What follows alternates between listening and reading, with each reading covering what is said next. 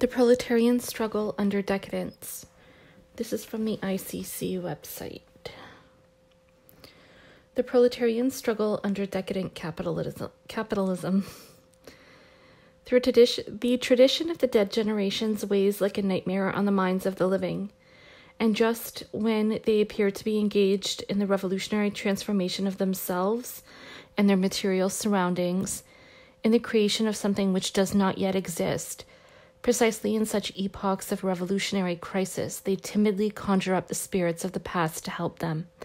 They borrow their names, slogans, and costumes. This is a quote from Marx in the 18th Brumaire of Louis Bonaparte, 1852. In the present period of reawakening class struggle, the proletariat is confronted not only with all the weight of the ideology secreted directly and often deliberately by the bourgeois class, but also with the weight of traditions that come from its own past experiences. If it is to emancipate itself, the working class absolutely needs to assimilate these experiences. This is the only way it can perfect the weapons it needs for the decisive confrontations that will put an end to capitalism. However, there is also the danger that the working class can confuse past experiences with dead traditions, that it can fail to distinguish what remains alive, what is permanent and universal in the methods of past struggles, from those aspects which definitely belong to the past, which are circumstantial and temporary. As Marx often underlined, this danger didn't spare the working class in his day, in the 19th century. In a society that was in rapid evolution, the proletariat for a long time was encumbered by the old traditions of its origins, the vestiges of journeymen's societies, of the Babeuf period, of its struggles against feudalism alongside the bourgeoisie. Thus, the sectarian, conspiratorial, or republican traditions of the pre-1848 period continued to weigh down on the First International, founded in 1864. However, despite the rapid changes that were going on, this epoch was situated in a single phase in the life of society, the ascendant period of the capitalist mode of production. The whole of this period imposed very specific conditions on the struggles of the working class, the possibility of winning real and lasting improvements in living conditions from a prosperous capitalism, but at the same time the impossibility of destroying the system precisely because it was prosperous. The unity of this framework gave the different stages of the workers' movement in the 19th century a continuous character. The methods and instruments of the class struggle were elaborated and perfected in a progressive manner, in particular the trade union form of organization. At each one of these stages, the similarities with the previous stage outweighed the differences. In these conditions, the ball and chain of tradition wasn't so heavy for the workers. To a large extent, the past indicated the road to follow. But this situation changed radically at the dawn of the 20th century. Most of the instruments which the working class had created over decades were no longer any use. Even worse, they turned against the class and became weapons of capital. This was true of the trade unions, the mass parties, participation in elections, and parliament. This was because capitalism had entered a completely different phase of its evolution, its decadent period. Now the context of the proletarian struggle was completely transformed. Henceforward, the struggle for progressive and lasting improvements within the society no longer had any meaning. Not only could a capitalism at the end of its tether not concede anything, but its convulsions began to destroy a number of the gains made by the proletariat in the past. Faced with a dying system, the only real gain the proletariat could make was to destroy the system. The First World War signaled this break between the two periods in the life of capitalism. Revolutionaries, and it was this that made them revolutionaries, became aware that the system had entered its period of decline. The Communist International, in its 1919 platform, proclaimed that a new epoch is born, the epoch of the decomposition of capitalism, of its inner dissolution, the epoch of the communist revolution of the proletariat. However, the majority of revolutionaries were still severely marked by the traditions of the past. Despite its immense contribution, the Third International was unable to take the implications of its analysis to their logical conclusion. Faced with the betrayal committed by the trade unions, the Communist International didn't call for the destruction of the unions, but for their reconstruction. Although it asserted that parliamentary reforms have lost all practical importance for the laboring masses, and that the center of gravity of political life has completely and definitively shifted away from Parliament, the CI still called for participation in this institution. Thus, Marx's words of 1852 were masterfully but tragically confirmed. After throwing the proletariat into disarray when the imperialist war broke out, the weight of the past was also largely responsible for the failure of the revolutionary wave which began in 1917, and for the terrible counter-revolution that followed for the next half-century. Already a handicap in previous struggles, the tradition of the dead generations is an even more formidable enemy in the struggles of our epoch. If it is to win out in the end, it's up to the proletariat to throw off the worn-out garments of the past and put on the clothing that is appropriate to the necessities that the new epoch of capitalism imposes on its struggles. It's got to understand clearly the differences which separate the ascendant period of capitalism from its decadent period, with regards both to the life of capital and to the aims and methods of its own struggle. The following text is a contribution to this understanding. Although it's presented in a somewhat unusual manner, we felt it was necessary to show the characteristics of the two epochs side by side, in order to highlight both the unity that exists within each of the two periods and the often considerable differences between the expressions of the two epochs. The features of the ascendant period are dealt with in the left-hand column of each page, the features of decadence on the right. Obviously, I am reading this, so I will be reading the ascendant first and then the decadent on right after. Ascendance of capitalism. The nation. One of the characteristics of the 19th century was the constitution of new nations, Germany, Italy, or the bitter struggle to create them, Poland, Hungary. This was in no way something fortuitous, but corresponded to the thrust of a dynamic capitalist economy, which found the nation to be the most appropriate framework for its development. In this epoch, national independence had a real meaning. It was directly part of the development of the productive forces and the destruction of the feudal empires, Russia, Austria, which were bastions of reaction. Decadence of capitalism. In the 20th century, the nation has become too narrow a framework to contain the productive forces. Just like capitalist relations of production, it has become a veritable prison holding back the productive forces. Moreover, national independence became a mirage as soon as the interests of each national capital compelled them to integrate themselves into one or the other big imperialist blocs, and thus renounce this independence.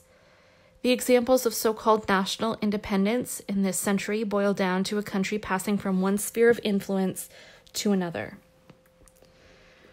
Development of new capitalist units. Ascendance. One of the typical phenomena of the ascendant phase of capitalism was its uneven development according to each country and the particular historic conditions encountered by them. The most developed countries showed the way forward to the other countries, whose lateness on the scene wasn't necessarily an insurmountable handicap.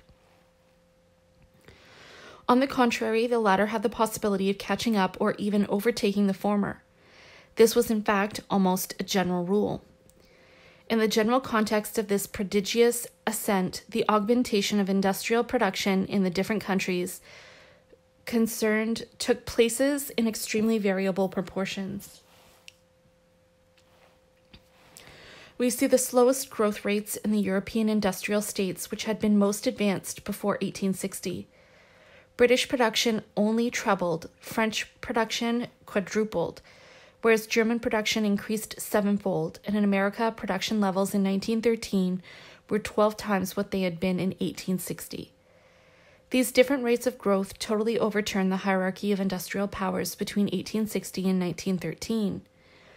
Towards 1880, Britain lost its place at the head of world production to the USA. At the same time, Germany overtook France. Towards 1890, Britain, surpassed by Germany, fell into third place. In the same period, another country raised itself to the level of a modern industrial power. Japan. Russia went through a process of very rapid industrialization, but this was to be strangled by capitalism entering into its decadent phase. The capacity of the more backward countries to catch up in this way was the result of the following factors. 1. Their internal markets had great possibilities as outlets for the development of industrial capital. The existence of large and relatively prosperous pre-capitalist sectors, artisans and above all the agrarian sector, constituted the fertile soil so indispensable for the growth of capitalism. 2. Their use of protectionism against the cheaper commodities of the most developed countries allowed them momentarily to preserve a market for their own national production inside their own frontiers. 3. On the world scale, a vast extra-capitalist market still existed, in particular in the colonial territories that were in the process of being conquered. These could absorb the excess commodities manufactured in the industrial countries. 4. The law of supply and demand operated in favor of a real development of the less developed countries, to the extent that, in this period, globally speaking, demand exceeded supply. The prices of commodities were determined by the higher production costs, i.e., those of the less developed countries. This allowed capital in these countries to realize sufficient profit to undertake a real accumulation, whereas the most developed countries were collecting super profits. 5. In the ascendant period, military expenditures were relatively limited and were easily compensated for, and even made profitable by the developed industrial countries, notably in the form of colonial conquests. 6. In the 19th century, the level of technology, even if it represented considerable progress in relation to the previous period, did not require the investments of huge masses of capital. Okay, so decadence. So this is for development of new capitalist units, but this is decadence. The period of capitalist decadence is characterized by the impossibility of any new industrialized nations emerging. The countries which didn't make up for lost time before World War I were subsequently doomed to stagnate in a state of total underdevelopment, or to remain chronically backward in relation to the countries at the top of the sandcastle. This has been the case with big nations like India or China, whose national independence, or even their so-called revolution, read the setting up of a draconian form of state capitalism, didn't allow them to break out of underdevelopment or destitution. Even the USSR doesn't escape this rule.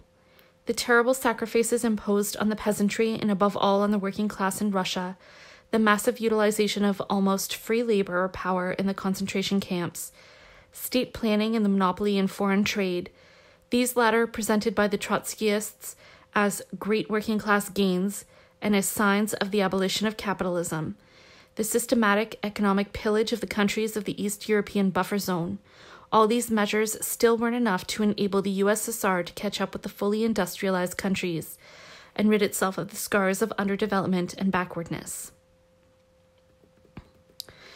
The impossibility of any new capitalist units arising in this period is also expressed by the fact that the six biggest industrial powers today, USA, Japan, Russia, Germany, France, Britain, were already at the top of the tree, even though in a different order, on the eve of the First World War.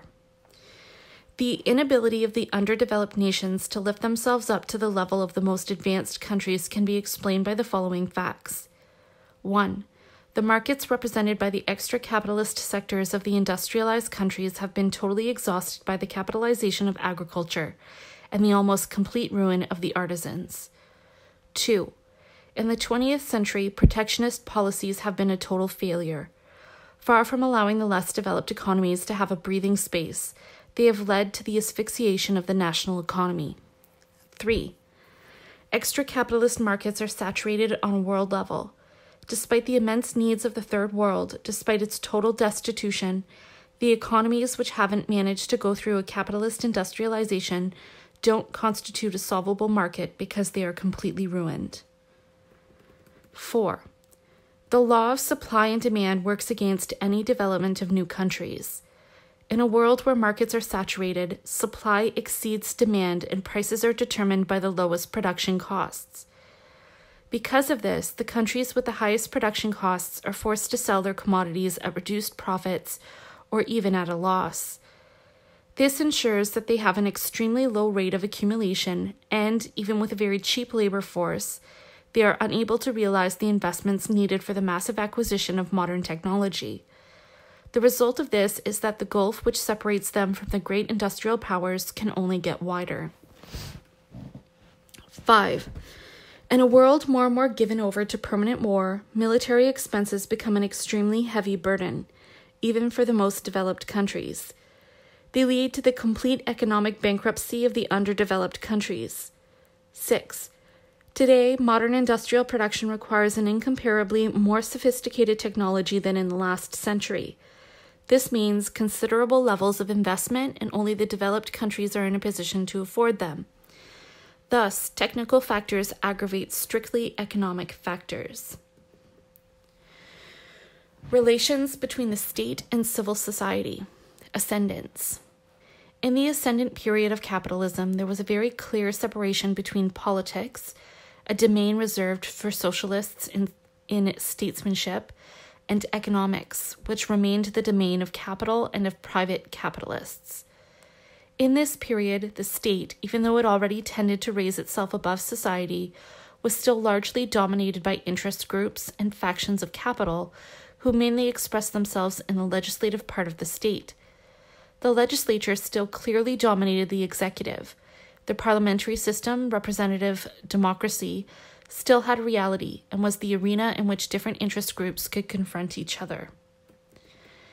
Since the state's function was to maintain social order in the interests of the capitalist system as a whole, and in the long term, it could be the source of certain reforms in favor of the workforces and against the barbarous excesses of exploitation demanded by the insatiable immediate appetites of private capitalists.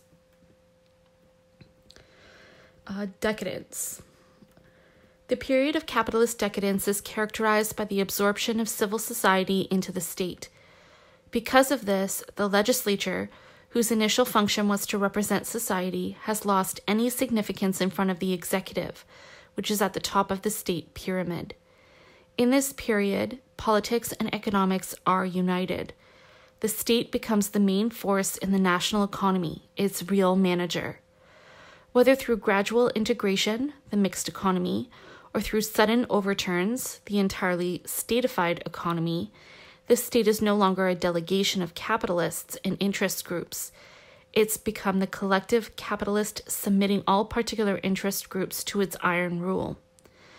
The state, as the realized unity of the national capital, defends the national interest both within a particular imperialist bloc and against the rival bloc.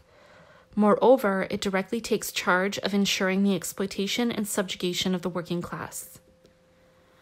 War. Ascendance.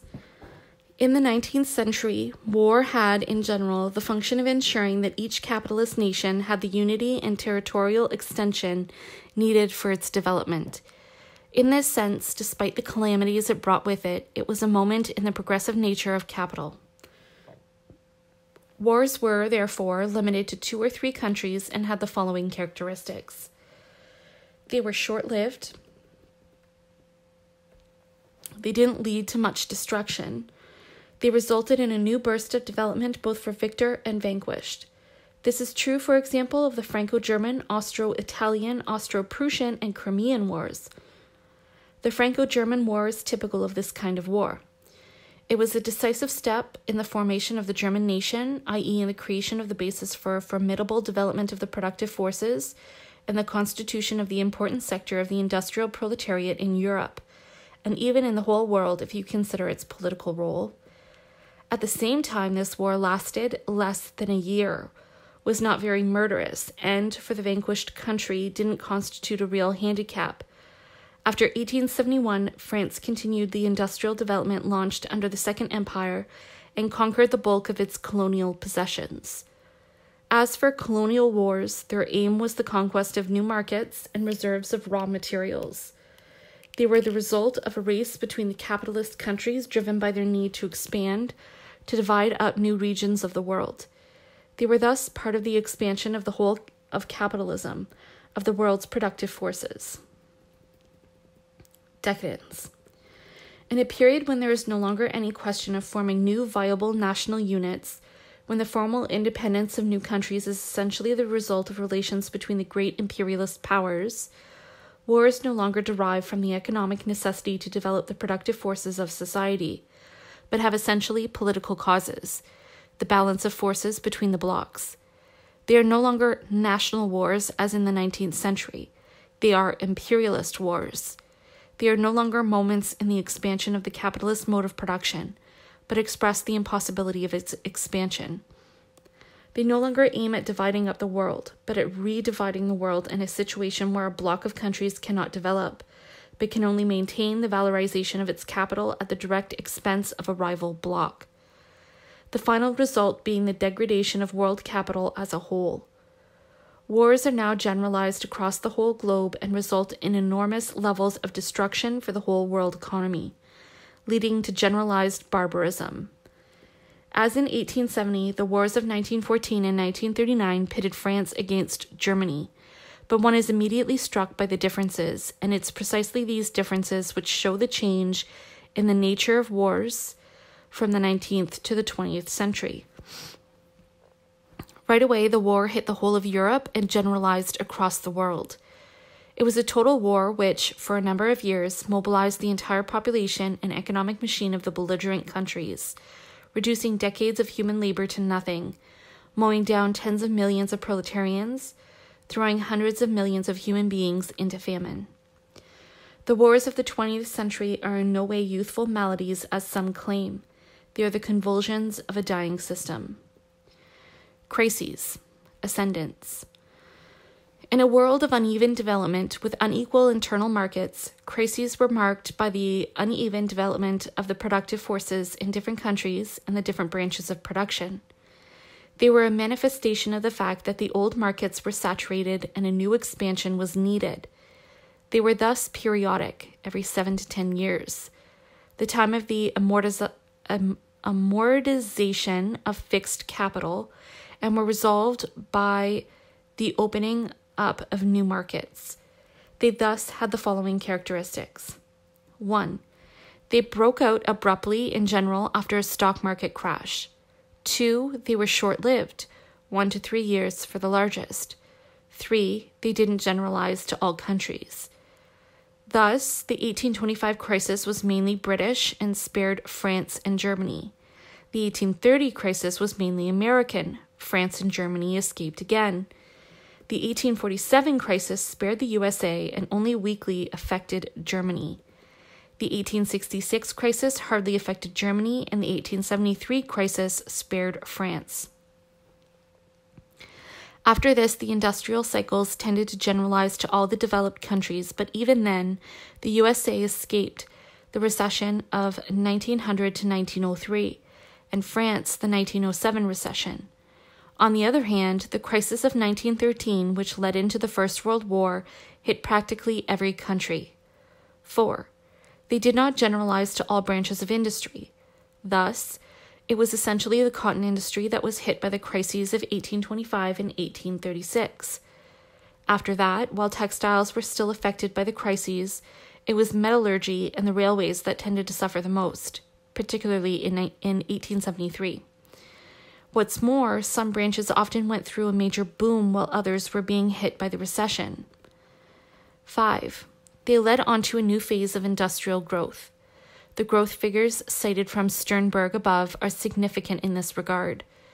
6. They didn't pose the conditions for a political crisis of the system, still less for the outbreak of a proletarian revolution. On this last point, we have to point out Marx's mistake when he wrote, after the experience of 1847 to 48, a new revolution will only be possible after a new crisis, but it is equally as inevitable. His mistake wasn't in recognizing the necessity of a crisis for the revolution to be possible. nor in announcing that a new crisis would follow. The 1857 crisis was still more violent than that of 1847, but in the idea that the crises of this epoch were already the mortal crises of the system. Later on, Marx clearly rectified this error, and it was precisely because he knew that the objective conditions for the revolution were not yet ripe that he confronted the anarchists inside the International Working Men's Association, since the latter wanted to overstep the necessary stages. For the same reason, on September 9, 1870, he warned the workers of Paris against any attempt to overthrow the new government, which would be a desperate folly. Second address of Today you'd have to be an anarchist or a Bourdieuist to imagine that the revolution is possible at any time, or that the material conditions for the revolution already existed in 1848 or 1871. Decadence. Since the beginning of the 20th century, the market has been unified and international. Internal markets have lost their significance, mainly because of the elimination of the pre-capitalist sectors. In these conditions, crises are the manifestation, not of the markets being provisionally too narrow, but of the absence of any possibility of a worldwide expansion of the market. Thus, the generalized and permanent character of crises today. Particular conjunctures in the economy are no longer determined by the relationship between productive capacity and the shape of the market at a given moment, but by essentially political causes. The cycle of war, destruction, reconstruction, crisis. In this context, it's no longer the problems of the amortization of capital which determine the length of phases of economic development, but, to a great extent, the level of destruction in the previous war. Thus, we can understand that the length of the expansion based on reconstruction was twice as long, 17 years, after the Second World War, than after the first, 7 years. In contrast to the 16th century, which was characterized by laissez-faire, the scale of recessions in the 20th century has been limited by artificial measures carried out by the state and its research institutes, measures aimed at delaying the general crisis. This applies to localized wars, the development of arms production, and the war economy, the systematic resort to printing bills and selling on credits, generalized indebtedness, the whole gamut of political measures which tend to break with the strictly economic functioning of capitalism. In this context, the crises of the 20th century have the following characteristics. 1. They no longer break out abruptly, but develop in a progressive manner.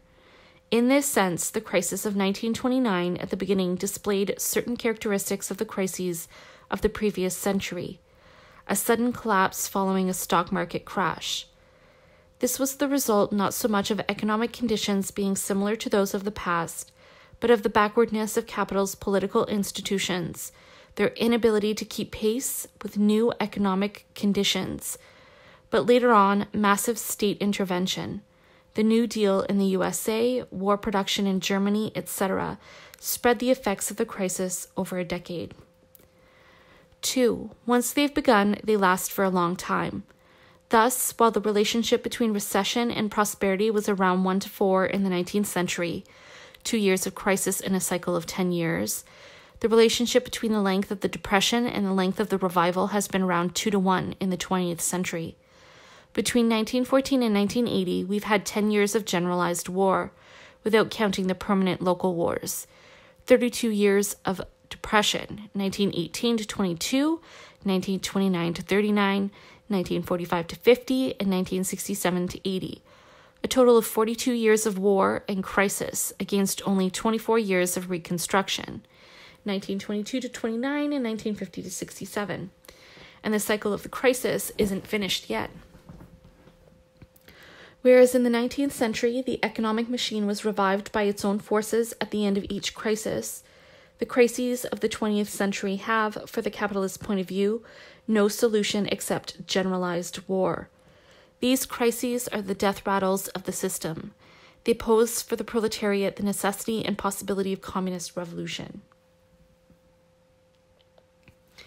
The 20th century is indeed the era of wars and revolutions, as the Communist International said at its founding Congress. Class struggle, ascendance. The forms taken by the class struggle in the 19th century were determined both by the characteristics of capital in this epoch and by the characteristics of the working class itself. 1. Capital in the 19th century was still very scattered among numerous capitals. Factories with more than 100 workers were rare, semi-artisan enterprises being much more common. It was only in the second half of the 19th century that we see, with the rise of the railways, the massive introduction of machinery, the proliferation of mines, the developing predominance of the large-scale industry we know today. 2. In these conditions, competition took place between a large number of capitalists. 3. What's more, technology was but little developed. A poorly skilled workforce, recruited mainly from the countryside, made up most of the first generations of workers. The most qualified workers were artisans. 4. Exploitation was based on the extraction of absolute surplus value, a long working day, very low wages. 5. Each boss or each factory confronted the workers they exploited directly and separately. There was no organized bosses' unity. It was until the last third of the century that bosses' unions emerged. In these separate conflicts, it was by no means rare to see capitalists speculating on the difficulties of a rival factory hit by industrial conflict, taking advantage of the situation to grab their rival's clientele. 6. The state in general remained outside these conflicts. It only intervened as a last resort when the conflict became a threat to public order. As far as the working class was concerned, we can observe the following characteristics. 1. Like capital, it was very dispersed. It was a class that was still being formed. Its most combative sectors were very much tied to artisan work and were thus strongly marked by corporatism. 2. On the labor market, the law of supply and demand operated directly and fully. It was only in periods of rapid expansion of production, which resulted in a shortage of workers, that the workers could mount an effective resistance against the encroachments of capital and win substantial improvements in wages and working conditions. In moments of slump, the workers lost their strength, got demoralized, and let slip some of the gains they've won. An expression of this phenomenon was the fact that the foundation of the First and Second Internationals, which marked a high point in class combativity, took place in periods of economic prosperity. 1864 for the IWA, 3 years before the crisis of 1867. 1889 for the Socialist International on the eve of the 1890-93 crisis. 3. In the 19th century, emigration was a solution to unemployment and the terrible poverty which struck the proletariat during the cyclical crises.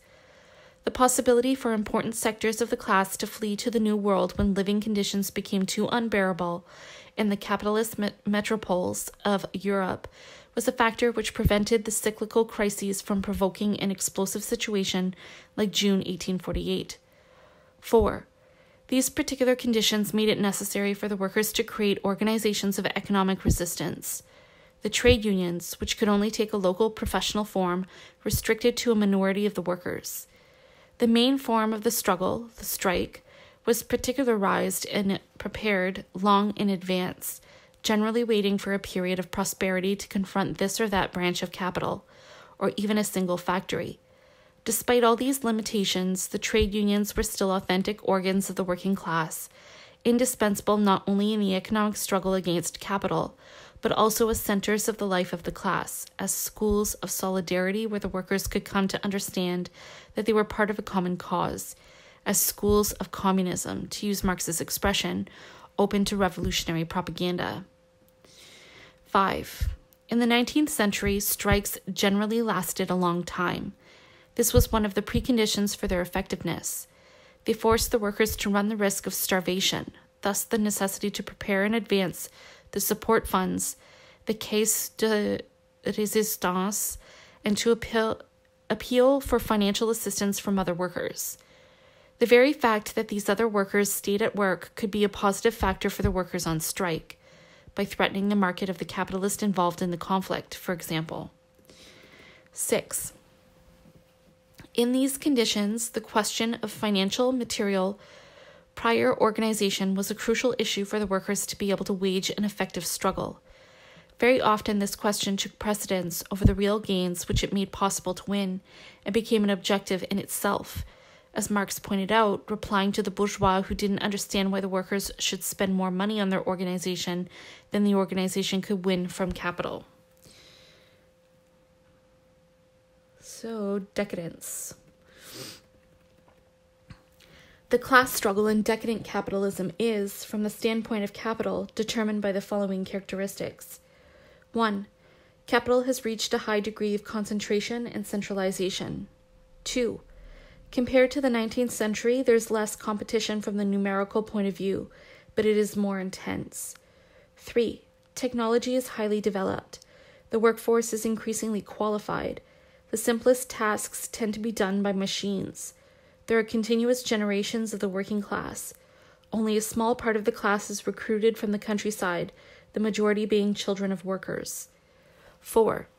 The main basis of exploitation is the extraction of relative surplus value, speed-ups and increases in productivity.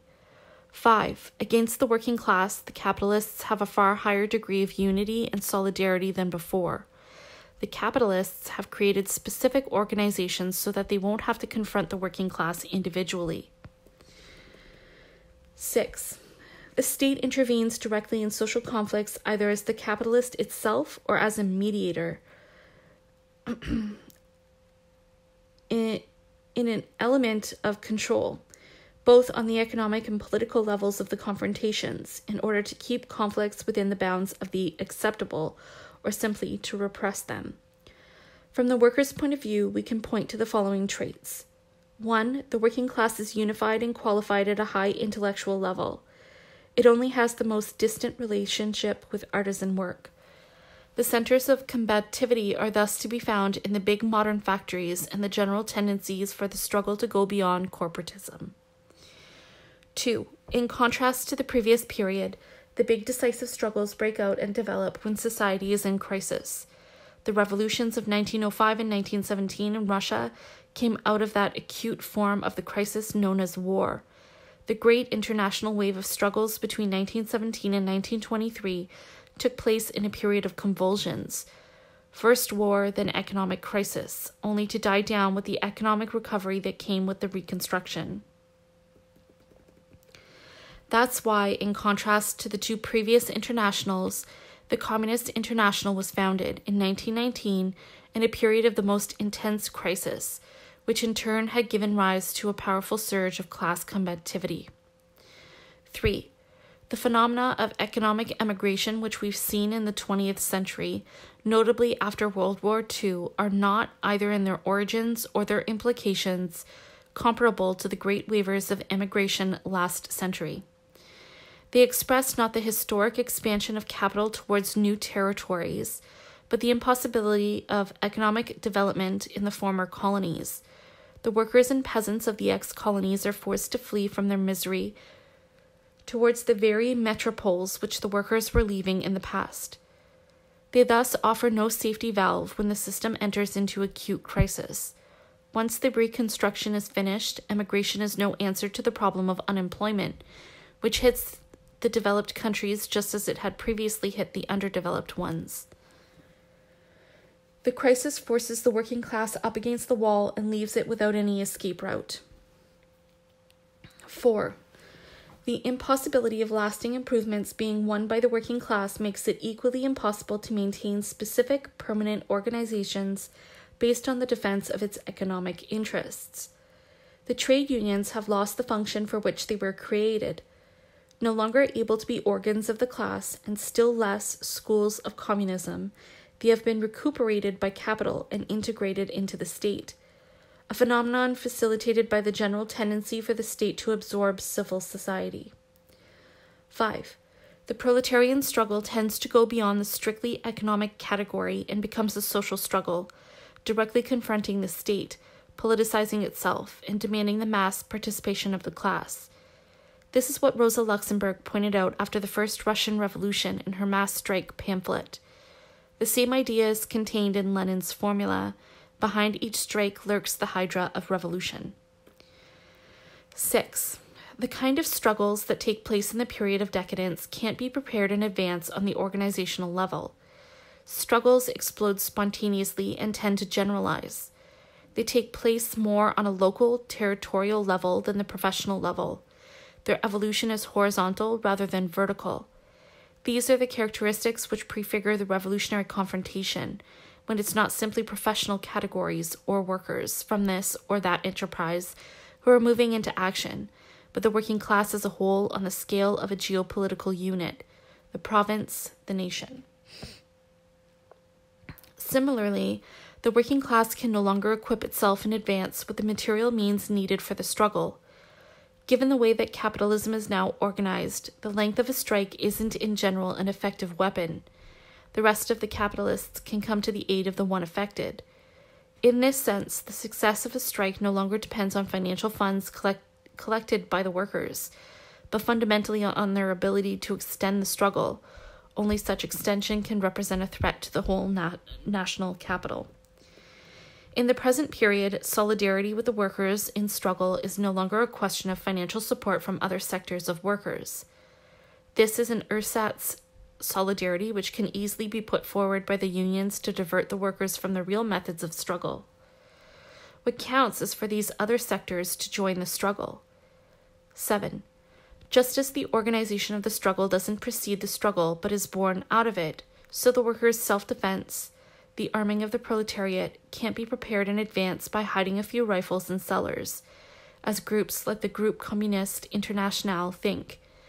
These are stages in a process which can't be reached without going through the preceding stages. The role of the revolutionary organization, ascendance. The organization of revolutionaries produced by the class and its struggle is a minority organization constituted on the base of a program. Its functions are 1. Theoretical elaboration of the critique of the capitalist world. 2. Elaboration of the program, the final goals of the class struggle. 3. Dissemination of the program within the class. 4. Active participation in all phases of the immediate struggle of the class, in its self-defense against capitalist exploitation. In relation to the last point in the 19th century, the revolutionary organization had the function of initiating and organizing the unitary economic organs of the class, on the basis of a certain embryonic level of organization produced by previous struggles. Because of this function, and given the context of the period, the possibility of reforms and a tendency towards the propagation of reformist illusions within the class, the organization of revolutionaries, the parties of the Second International, was itself infected by reformism, which trades in the final revolutionary goal for immediate reforms. It was led to seeing the maintenance and development of the economic organizations, the trade unions, as virtually its sole task. This was known as economism. Only a minority within the organization of revolutionaries resisted this evolution and defended the integrity of the historic program of the socialist revolution. But at the same time, a part of this minority, in reaction against the development of reformism, tended to develop a conception that was alien to the proletariat. According to this conception, the party was the only seed of consciousness, the possessor of a finished program. Following the schemas of the bourgeoisie and its parties, the function of the party was seen as one of representing the class, of having the right to become the class's organ of decision, notably for the seizure of power. This conception, which we call substitutionism, while it affected the majority of the revolutionary left within the Second International, had its main theoretician in Lenin. Decadence. In this period of decadence, the organization of revolutionaries conserves the general characteristics of the preceding period, with the added factor that the defense of the proletariat's immediate interests can no longer be separated from the final goal which has now been put on the historical agenda. On the other hand, because of this latter point, it no longer has the role of organizing the class.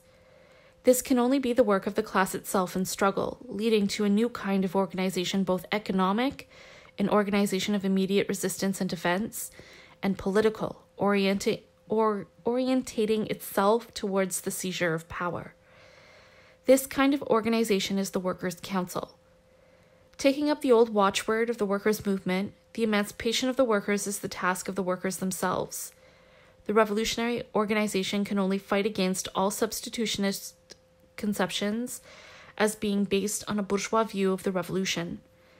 As an organization, the revolutionary minority does not have the task of elaborating a platform of immediate demands to mobilize the class in advance. On the other hand, it must show itself to be among the most resolute participants in the struggle, propagating a general orientation for the struggle and denouncing the agents and ideologies of the bourgeoisie within the class. During the struggle, it stresses the need for generalization, the only road that leads to the ineluctable culmination of the movement, the revolution. It is neither a spectator nor a mere water carrier. The organization of revolutionaries aims to stimulate the appearance of workers' circles or groups and to participate within them. In order to do this, it must recognize that they are ephemeral, immature forms which, in the absence of any possibility of creating trade unions, respond to a real need in the class for regroupment and discussion as long as the proletariat is not yet in a position to create its fully formed unitary organs, the councils. In accord with the nature of these circles, the organization of revolutionaries must fight against any attempt to set them up in an artificial manner, against any idea of turning them into the transmission belts of parties, against any conception which sees them as embryos of the councils or other politico-economic organs. All these conceptions can only paralyze the development of a process of maturation in class consciousness and unitary self-organization. These circles only have any value, can only fulfill their important but transitory function, if they avoid turning in on themselves by adopting half-baked platforms, if they remain a meeting place open to all workers interested in the problems facing their class. Finally, in a situation where revolutionaries are extremely dispersed, following the period of counter-revolution which has weighed down on the proletariat for half a century, the organization of revolutionaries has the task of working actively towards the development of a political milieu on the international level, of encouraging debates and confrontations which will open the process towards the formation of the international political party of the class. The most profound counter-revolution in the history of the workers' movement has been a terrible test for the organization of revolutionaries itself. The only currents that have been able to survive are those who, in the face of storm and tempest, have known how to preserve the fundamental principles of the communist program. However, this attitude, indispensable in itself, this distrust towards all the new conceptions which in general have been the vehicle for abandoning the class terrain under the pressure of the triumphant bourgeois ideology, such attitudes have often had the effect of preventing revolutionaries from understanding all the implications of the changes that have taken place in the life of capital and in the struggle of the working class. The greatest caricature of this phenomenon is the conception that class positions are invariant, that the communist program, supposedly arisen en bloc in 1848, doesn't need to have a dot or comma changed. While it must remain constantly on guard against modernist conceptions which often do nothing but propagate old wares in a new package, the organization of revolutionaries must, if it is to live up to the tasks for which it was engendered by the class, show itself capable of understanding the changes in the life of society and the implications they have for the activity of the class and its communist vanguard. Now that all nations are manifestly reactionary, the organization of revolutionaries must fight against any idea of supporting so-called national independence movements. Now that all wars have an imperialist character, it must denounce any idea of participation in today's wars, under whatever pretext.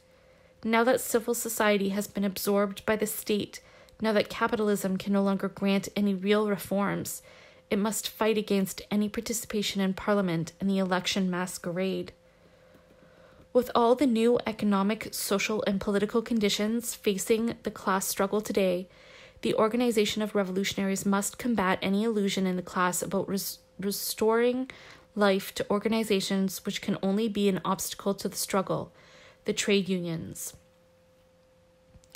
It must put forward the methods of struggle and forms of organization that came out of the experience of the class during the first revolutionary wave of this century, the mass strike, the general assemblies, the unity of the political and the economic, the workers' councils.